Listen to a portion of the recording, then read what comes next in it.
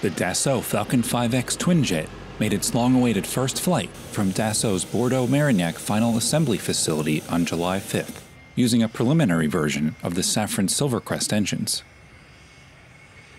According to Dassault, the preliminary flight test campaign will last only a few weeks to help streamline the engine's development process.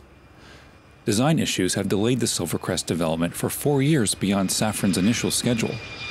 Test pilots Philippe Deleume and Philippe Rebourg were at the controls for the 2-hour flight. The preliminary flight test will permit Dassault to collect a certain amount of airframe and systems data that could not be generated during ground tests undertaken earlier this spring. The ground campaign included ground runs as well as low and high-speed taxi tests. A full-fledged flight test campaign with certifiable engines is scheduled to begin next year.